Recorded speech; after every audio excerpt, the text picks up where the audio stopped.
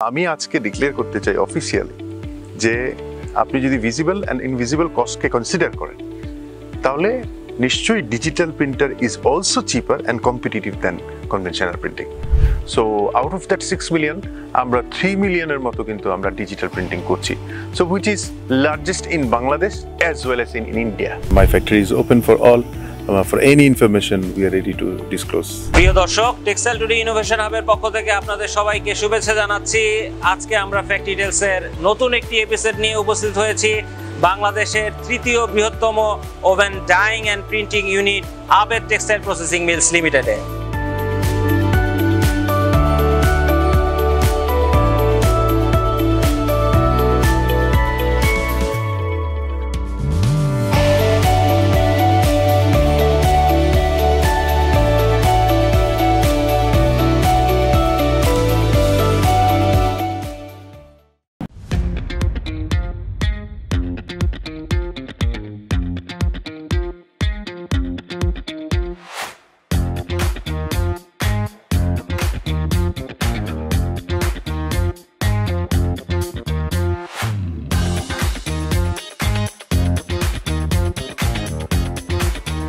প্রিয় দর্শক, এই মুহূর্তে আমরা কথা বলবো mister Abdullah Al Mamun, managing director আবেদ টেক্সটাইলস লিমিটেড এবং ডিরেক্টর বিটিএমএ। মামুন ভাই, অনেক ধন্যবাদ আমাদেরকে সময় দেওয়ার জন্য। ধন্যবাদ আপনাকে।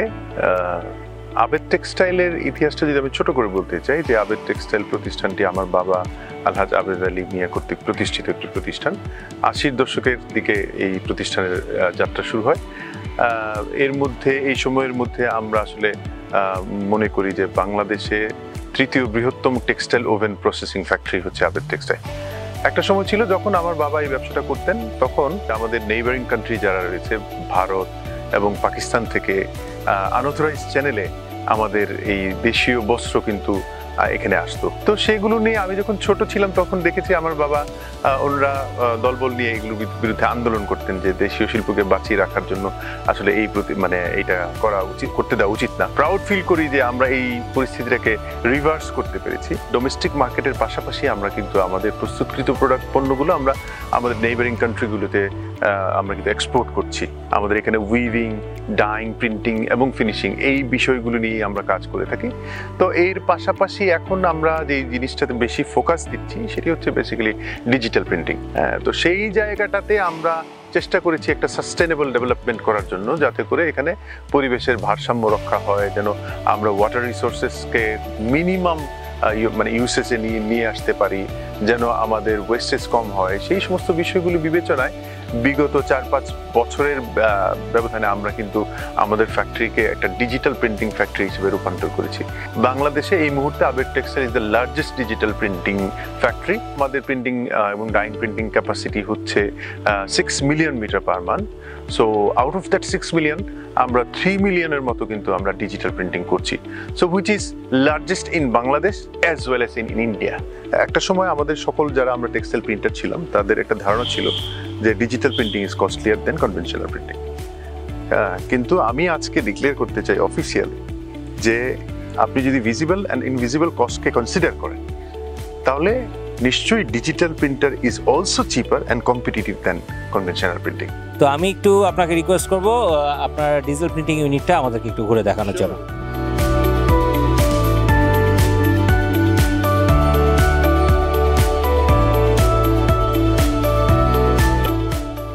আপনি এখন যে মেশিনটি দেখতে পাচ্ছেন সেটি হচ্ছে ডিজিটাল প্রিন্টিং মেশিন।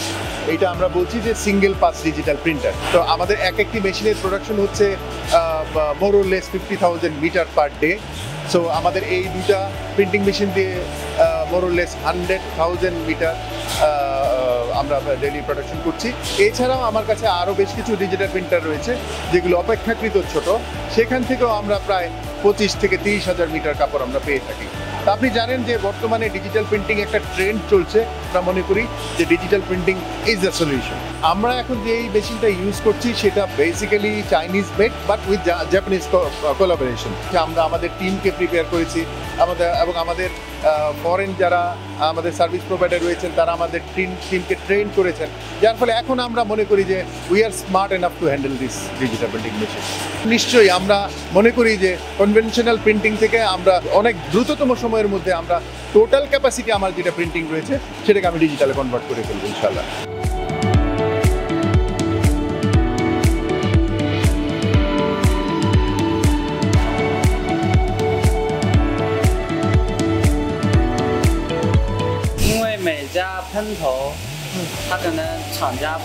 উনি হচ্ছে এইখানে আমাদের যে প্রিন্টারগুলা এই প্রিন্টারের সাথে কোন ধরনের কালার ইউজ করলে কালারের ক্যাপাসিটি কি ধরনের হতে হবে, ভিসকোসিটি কতটুকু হতে হবে, সারফেস টেনশনের মানটা কতটুকু হতে হবে, এইগুলোই হচ্ছে উনি তাদেরকে চুজ করে দিচ্ছে এবং ওইভাবেই হেল্পিংটা করতেছে। এখানে আমাদের 4টা মনিটর আছে। এখানে মেইন মনিটর হলো এইটা, এখানে আমরা কন্ট্রোল করি, মেশিনটা মেইন কন্ট্রোলিং মনিটর। আর আমাদের 3টা বার আছে, 3টা বারের জন্য 1 2 3 3টা মনিটর। আর এটা হলো ব্ল্যাঙ্কেটের জন্য, আমাদের ব্ল্যাঙ্কেট স্পিড আপ ডাউন করার জন্য। পার মিনিটে আমরা প্রায় 60 গজের মতো প্রিন্ট করতে পারি।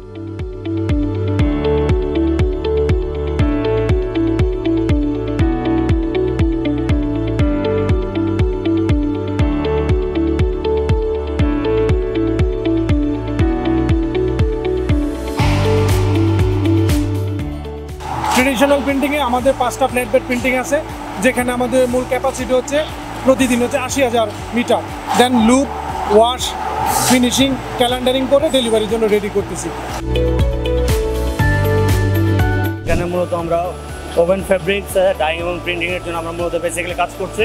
মূলত আমাদের এখানে চেঞ্জিংয়ের জন্য আমাদের 2টা মেশিন আছে, যার বর্তমানে ক্যাপাসিটি পার ডে 2.5 লাখ। আমাদের এখানে জাম্বো জিগার আছে টোটাল 26টার মতো। তো এখানে আমাদের per day production capacity 2.5 lakh. আমাদের ওয়াশিং ক্যাপাসিটি আছে per day almost 1 lakh plus.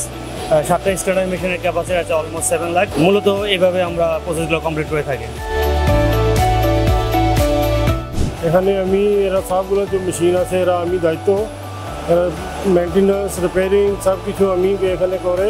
আমার কাছে ইলেকট্রিক্যাল, মেকানিক্যাল একটা পুরো টিম আছে, এরা টিম দিয়ে আমি চালাইতেছে। My factory is open for all. For any information, we are ready to disclose.